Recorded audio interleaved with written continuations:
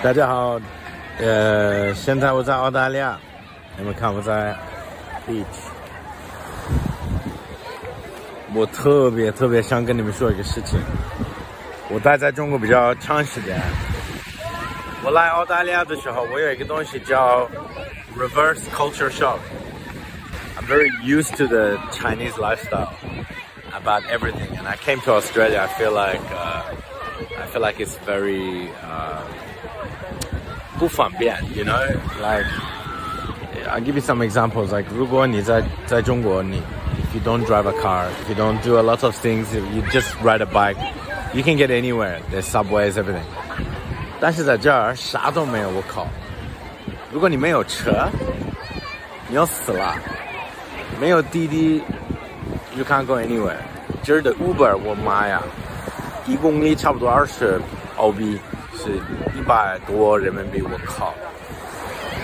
去银行做一个东西，在澳大利亚，我靠 ，you need like more than 1 hour。在中国 ，I go to some 中国银行或 ICBC or something，it's like 噔噔噔嘣，再见 ，it's so quick。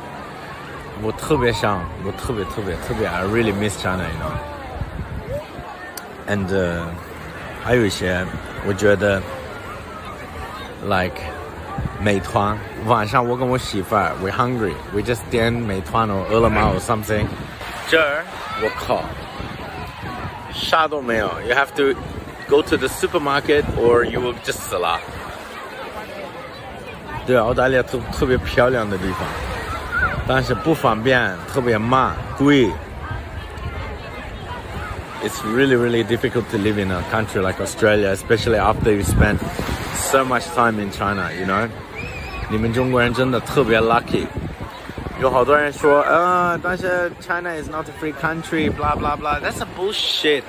What's the meaning of a free country? What's the meaning of this word? This word means shit to me right now. I just care about convenience, relaxation. Oh my god.